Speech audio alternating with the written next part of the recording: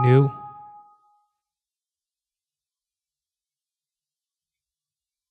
Okay, now the next thing I want to talk about, and this is the last thing, is floor preset. And I'm going to go and I'm going to load up this 4 high preset. And as this is loading, I'm going to pause the video. Okay, so I have the 4 high preset loaded up into my scene here. And the one thing I want to focus on, and I did overlook this neat feature here, is the fact that within the Stage Effects Pro folder, under the master handle, within the floor folder, if you click on floor pattern right here, in the parameters tab, you have the ability to move around your floor. You can move it in the Z position, X position, and you can scale too. Okay, so we can scale our floor. All right, and this can be animated too. All right, in Puppeteer, I can add a dot there, go back to my parameters, scale that up, add a parameter there, and then right here in preview mode, notice we can even animate the floor. All right, and we can change a pattern in the color too. So right here in the floor, select this pattern here. Okay, let me do the squares. Preview. All right.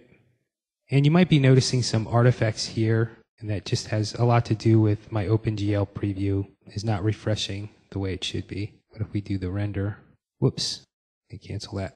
Render settings, gotta go to OpenGL mode, render. Okay, notice that the OpenGL render is fine. All right, but my preview mode, because I'm screen recording at the same time and doing all kinds of stuff, it's just not redrawing the screen properly. But again, in render mode, render. All right, and that's a nice render for OpenGL. It's just an amazing render for OpenGL. But again, you have all those floor options, and in addition to that, remember, you advanced users, you can load up your own alphas here, and